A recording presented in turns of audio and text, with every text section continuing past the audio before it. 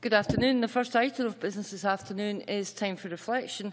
Our time for reflection leader today is Ms Samina Ansari, the Employability Coordinator, Amina, the Muslim Women's Resource Centre in Glasgow.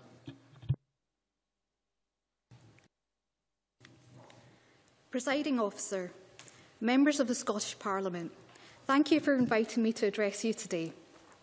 A man that I've never met, never heard speak, never even seen a picture of, yet I love and respect so very dearly, taught me and millions of others to love for my brothers and sisters, Muslim or not Muslim, what I love for myself, to treat others how I want to be treated.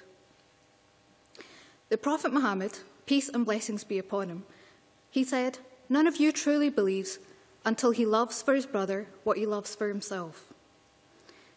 What is it that we love for ourselves? Respect, honour, to be understood, valued, to be comfortable and have good things in life. I work with some of the most vulnerable and isolated women in our community, often invisible to the rest of the world. Women that desperately want to be part of our society, want to be valued and respected, want to give their children the opportunities that they've never had in life. How many of us take the same route to work day in, day out, week in, week out? We see the very same faces, the very same people, not knowing their story, not knowing anything about them, not knowing their struggles, because we all have struggles. It's the small acts of kindness that show respect, compassion, and love for one another. Recently, a friend of mine reminded me that giving isn't always monetary.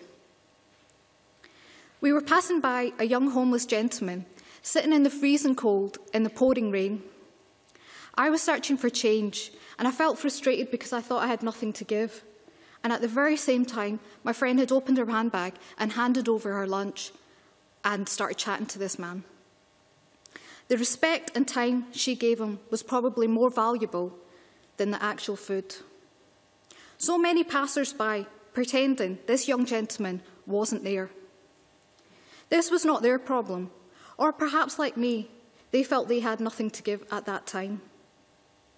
Here's the thing, we've all got something to give, even if it's a smile, a hello, a kind gesture, a few minutes of our time.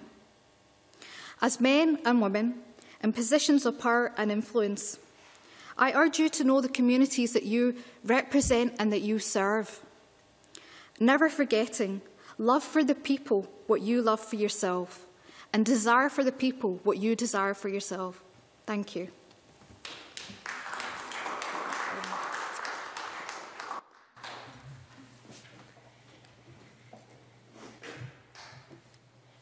Thank you. The next item of business is topical questions. Question 1, Alex Johnson.